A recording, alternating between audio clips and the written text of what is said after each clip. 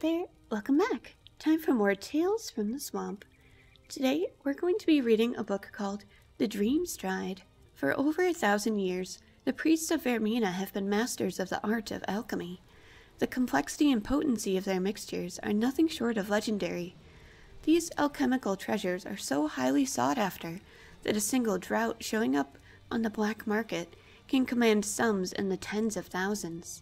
Of the numerous potions that have surfaced to date, Vaermina's torpor is perhaps the most impressive. A single sip of this viscous liquid places the imbiber in a state known as the Dreamstride. This condition allows the subject to experience the dreams of another, as if he is actually there. The subject becomes an integral part of the dream. To any other entities in this dream state, the subject will be mistaken for the dreamer. The subject will even find his mannerisms, speech patterns, and knowledge expanded appropriately. To an observer, after the subject has imbibed the potion, he will appear to vanish. As the subject traverses distances within the dream, he will also traverse distances in the actual world.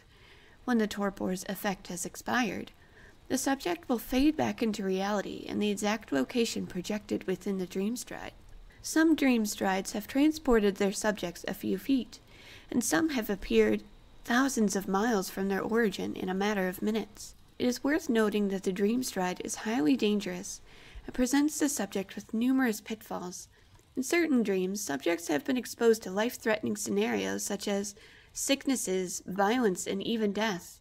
In most cases, the subject simply fades back to our world without harm. But in some instances, the subject never reappears and is assumed to have expired. In other instances, the subject reappears deceased. It's also quite possible that the subject could reappear in a precarious or hazardous location in reality, even when that location appeared safe within the Dreamstride. Vaermina's torpor is as mysterious and elusive as the priests who created it.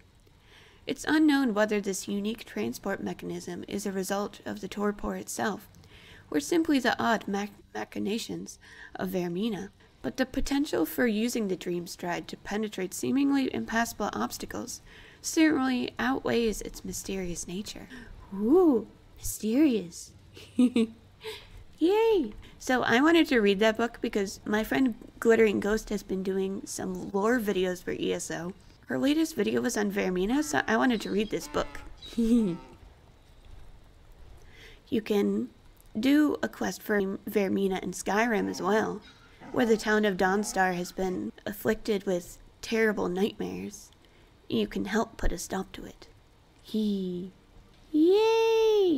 Yay for Shrek. Thank you so much for joining me. Have a very comfy night. Bye!